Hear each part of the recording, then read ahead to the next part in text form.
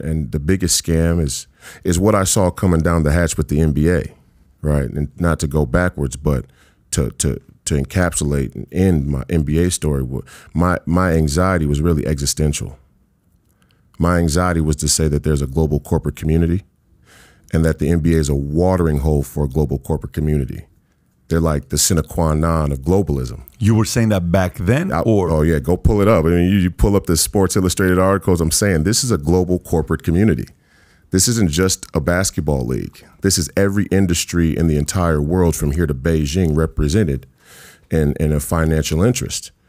And when they say mental health is not important, they're saying the human condition isn't important. And it was a pretext for their partners, their corporate partners, such as big tech, to be predatory around the human psychology, to weaponize dopamine against the average person. And that is what they've done. And the NBA knew it back then.